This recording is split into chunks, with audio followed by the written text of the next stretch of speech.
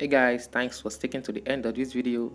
And the whole animation for this VFX was done in Blender, and I do the animation of the character itself inside the Blender and rendering. And I know that the character animation is not perfect, but this is my first time doing something like this.